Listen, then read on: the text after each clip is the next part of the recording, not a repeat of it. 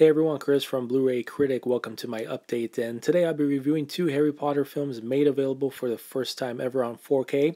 And I got Harry Potter and the Order of the Phoenix, as well as Harry Potter and the Deathly Hallows Part 1. So both of these films was shot on Super 35 film, and it was mastered to a 2K digital intermediate, which means it's been upsampled for this release and given a new HDR color grading pass. With that being said, are these films worth the jump to 4K versus a regular Blu-ray?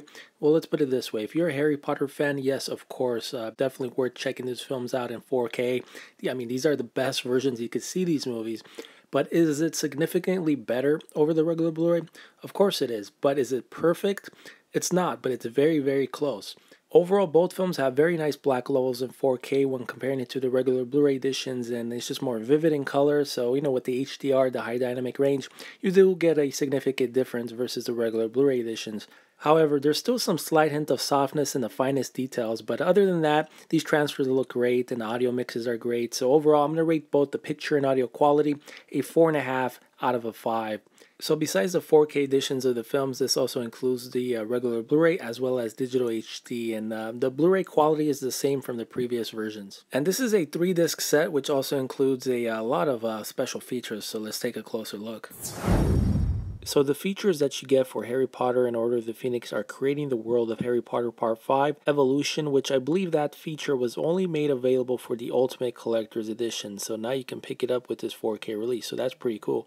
Plus, you get a ton of other behind-the-scenes featurettes. You get Harry Potter and the Order of the Phoenix behind the scenes, building the magic, the sets of Harry Potter, plus trailing tonks, plus Harry Potter, the magic of editing, and of course deleted scenes, about 9 deleted scenes in total, as well as the teaser and theatrical trailer. And this film is presented in the aspect ratio of 2.41. For Harry Potter and the Deathly Hallows Part 1, you get Creating the World of Harry Potter Part 7, which is on the story. Once again, that was another exclusive featurette that was made for the Ultimate Collector's Edition previously.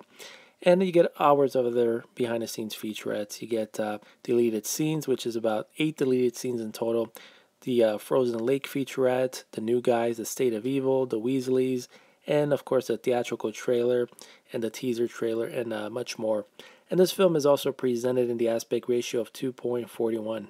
So if you want to access the bonus content, you can only see them on the regular Blu-ray editions. The 4K discs only contain the movies themselves.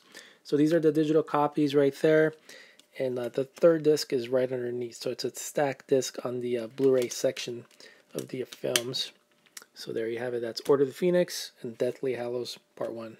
And by the way, both of these films also contain the DTS:X mix. So that's my review for the two Harry Potter films in 4K. And I'll be sure to do the rest of the films, reviews on them, 4K releases once I get them on hand. And I also recently did a full review for Fantastic Beasts and Where to Find Them, which is the 4K Blu-ray release. And this is the spin-off series of the Harry Potter films. So definitely check out this review on my channel as well. So in the meantime, thanks for taking a look, and I will see you guys soon in my next update. Take care.